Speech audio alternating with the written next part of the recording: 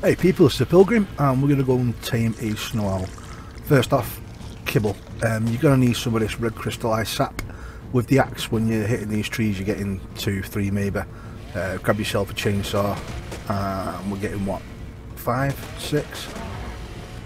Yeah, chainsaws are better.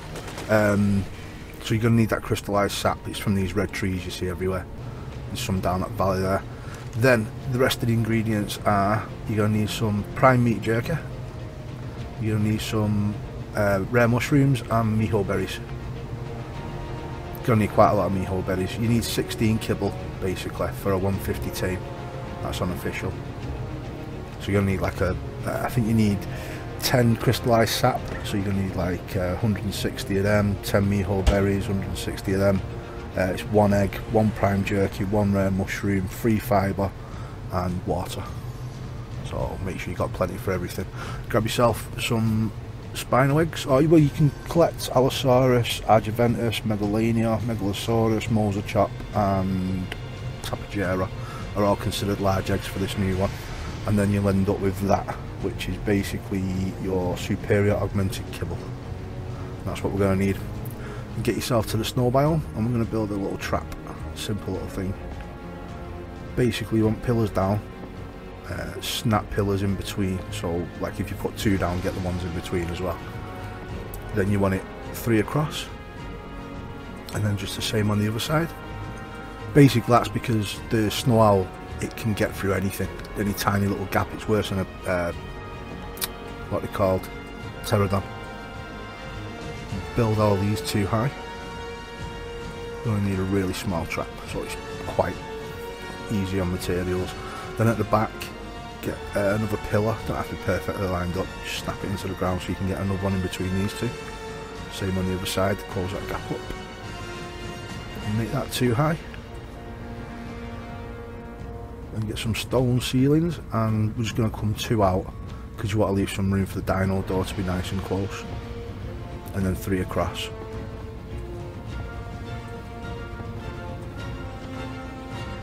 Drag a dino door right up to these pillars here. Snap that in and you're done. Simple. Then you just got to find yourself a decent snow owl.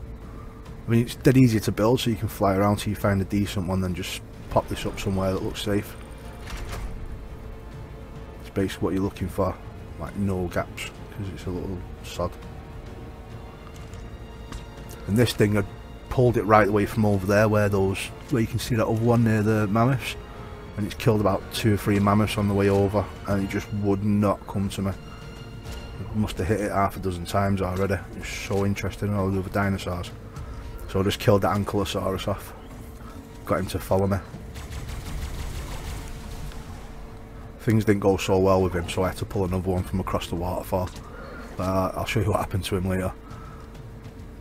I was going to speed this bit up a bit, but I'll just show you, just because it's got a really tight turning circle, so lining it up with the doors can be a bit sort of finicky, you know, if it's right up close on you. You can get it from far away and get it to follow you straight in and you're sorted, but this thing got close and started attacking the trap. It's got a turning circle and you just want it to come like straight towards you, and it was in then, look at that, just flew straight back out again. You want that circle to come on, and then it got trapped behind the door, obviously. And there it is, straight inside. Like I said, the trap's small enough, but I didn't close the doors quick enough.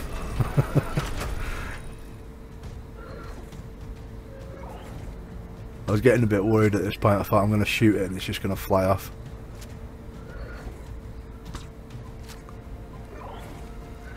Yeah, you just need to get it to line up so as it turns it's like dead onto the trap. Here we go, like that. Straight inside, shut the doors. Then I remembered that I didn't leave a gap big enough for myself to escape. Yeah, so just do that, shut the doors quick, and you got him. There you go. Take it down. I'll just speed this up a bit while I'm shooting him.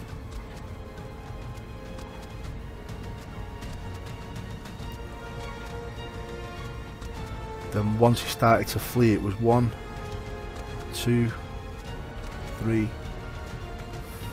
4, and just give it a little bit of time for it to kick in. 5, and you dropped him. You can get a bit like trigger happy and get that last shot in just as he tames, just as he goes unconscious, and then you lose some of your tame because you've injured him. Just threw some spike walls up around his head where it was poking through the wall, just in case any more wolves or anything spawned.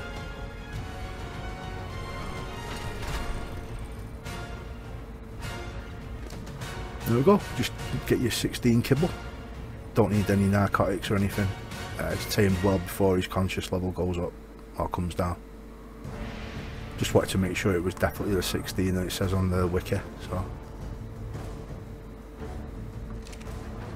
there we go, he's taming.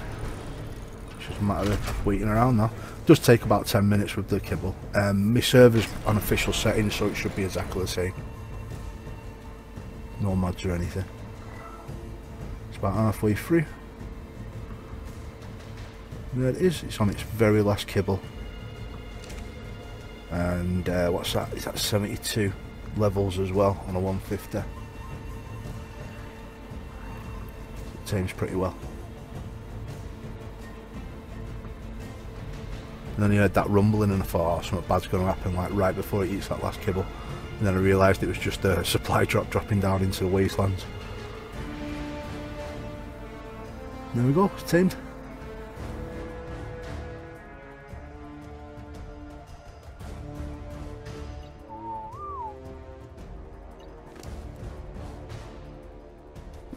Saddle on it,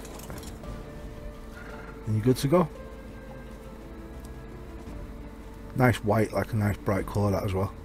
And those eyes, man, I can't get over this creature's face, he looks so cool. It's like that robotic clockwork eyes. You probably know about all this by now, but you've got your freeze ability, which is your heal. You can do it over any of your dinosaurs and it'll heal them up. And also you've got the you know, if you're getting attacked by dinosaurs, you can do that and it'll freeze everything around you, just give you that split second to get away. And you've got your thermal vision as well, which basically just gets brighter as you get closer. Just wondering if you'd be able to see them Polovia, you know, underneath the ground. Don't know, I'll have to try that out. Or with the scout, I mean the scout you can look like right through buildings as well and see creatures on the other side or inside them. There we go, I'm quite happy about that. This is what happened with that first one.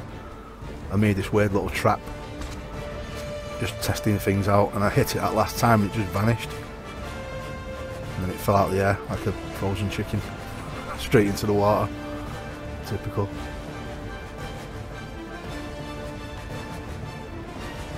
Oh, right, anyway, yeah, check out the rest of the channel if you get a chance, guys. Put some more videos up this week, do some more builds, and thanks for watching. I hope that was a nice simple little explanation. Catch you later.